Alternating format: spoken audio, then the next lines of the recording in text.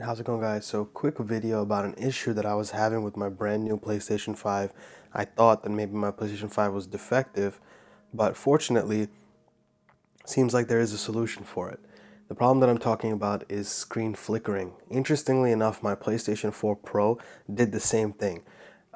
On the HDMI, many times the picture would flicker in the user interface, like during the menus here, as well as during gameplay. And it was pretty bad. I changed out the HDMI cable and it improved a little bit, but it would still happen from time to time. I thought maybe it's a Samsung thing. This TV that I'm using here is a Samsung KS8000. But since I played the PlayStation 5, the problem was extremely unbearable to the point where I could hardly even play. I'm using the HDMI cable that's included with the console, as I recommend you guys do as well. But I did find out, that it is a compatibility issue, I guess, with the HDMI and your television interacting with the PlayStation, but there is a very nice fix around, and so far it's been working great. So what you want to do is go to the top and get into your settings.